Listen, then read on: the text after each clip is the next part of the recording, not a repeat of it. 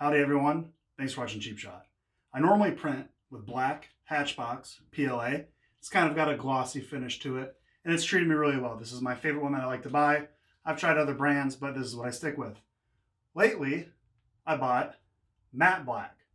I think the color looks really cool. It prints really well, probably a little bit better than this. But I was curious, is the matte stronger or weaker than the gloss?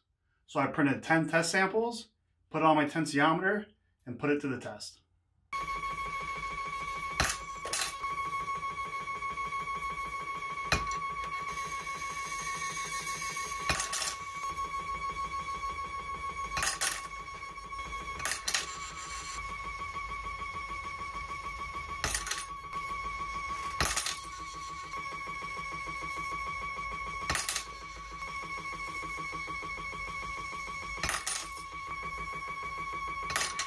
Now, as we can see, the gloss black is approximately 65% stronger than the matte black.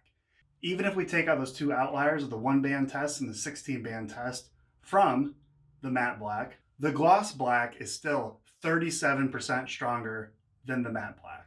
So, is it really worth it, these two differences between the gloss and the matte?